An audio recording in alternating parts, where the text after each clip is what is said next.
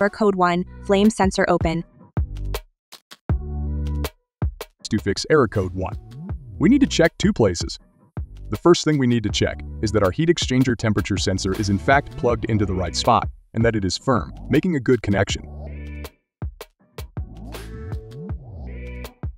The second thing we need to check is the temperature sensor itself, making sure it is still intact and connected to its leads. We can use a multimeter to check the unit itself out. If it isn't working, the multimeter will display around 1000.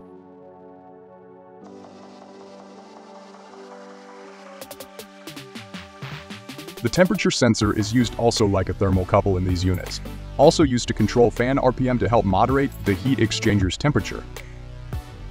This also regulates the pump speed, thus controlling the flame's intensity in the burn chamber. We also need to thoroughly check the temperature sensor's wires, making sure they are shielded and not going to get crimped with the heater's housing as we put it back together. Error code 2, flame sensor short circuit.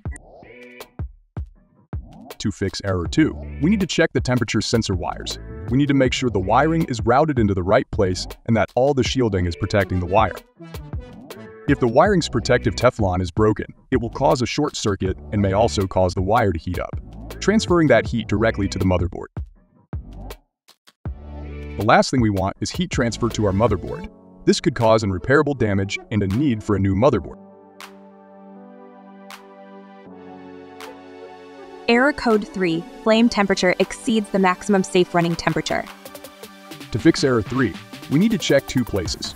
First, we need to check the temperature sensor, making sure that it is securely fastened.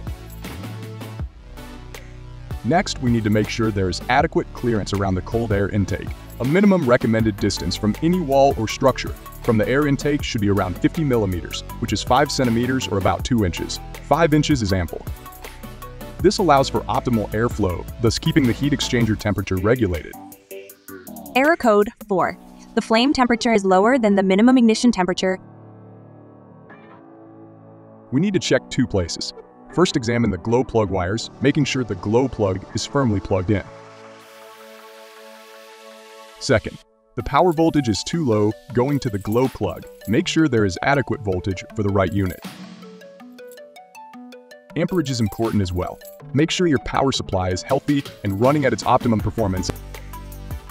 Error code 5 and 6. Error 5. Air sensor open. Error 6. Air sensor short circuit. To address errors 5 and 6, simply inspect the control panel to verify its proper functionality and confirm that it is free from any damage or malfunctions. Error code 7. The power supply voltage is too high. To resolve error 7, it is necessary to inspect 3 specific locations. Please note that this task may pose challenges, as past experiences indicate that not all Chinese diesel heaters have been accurately labeled. First, ensure that the voltage of the heater matches both the battery and the vehicle. If the heater is installed in a vehicle, also confirm that the alternator output is not excessively high for the heater. Thirdly, check the circuit board to make sure that it is not broken. Error code 8. The power supply voltage is too low. To resolve error 8, it is necessary to inspect 3 specific locations. Please note that this task may pose challenges, as previously stated during error 7 reviews. Make sure you verify that all voltages align correctly, including those specified on labels, battery requirements, and vehicle specifications, as well as alternator output. Thirdly, check the circuit board to make sure that it is not broken.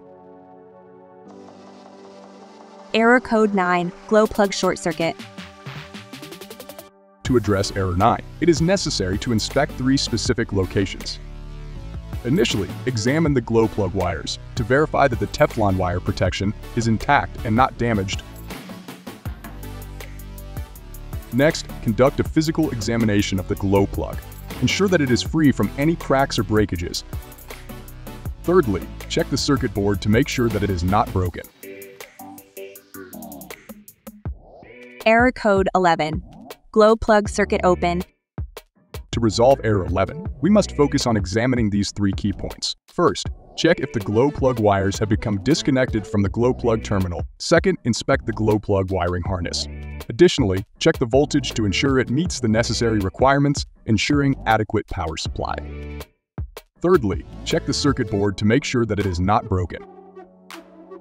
Error code 12, motor circuit open. To address error 12, we must examine 4 specific areas. First, inspect whether the blower fan is rubbing or stuck on the outer housing of the unit.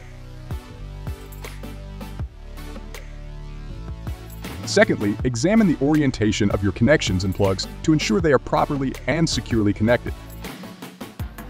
Thirdly, examine the motor's RPM sensor on the motherboard. Confirm that the solder, points are in good condition, and ensure it is installed correctly within the motherboard housing.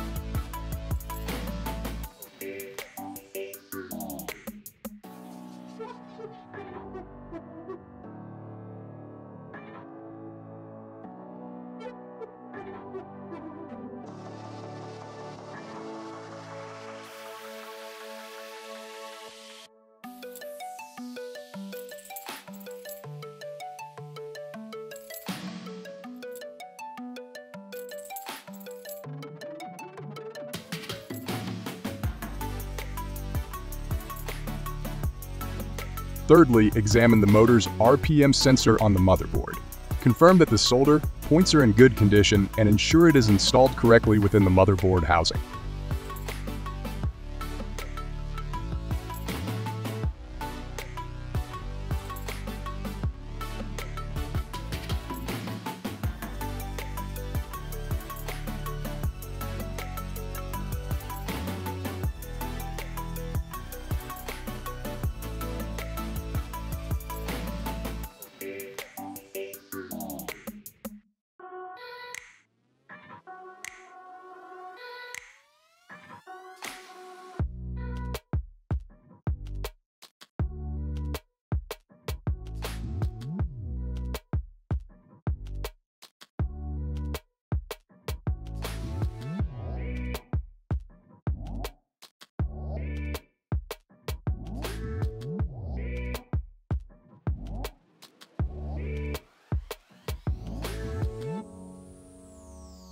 Lastly, verify that the fan is correctly mounted on the motor shaft. Ensure it is not pushed down too far, and confirm that it appears balanced.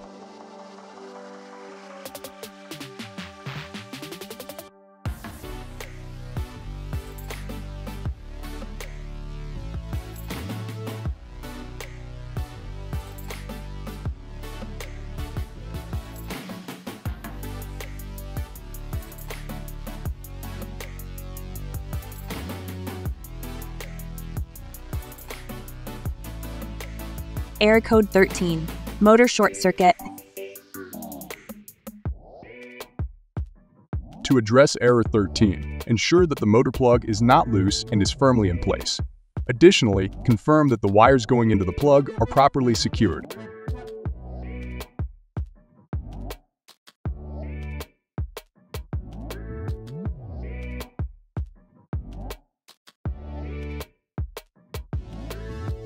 Also, verify that the plug's orientation is correct in the motherboard's receptacle.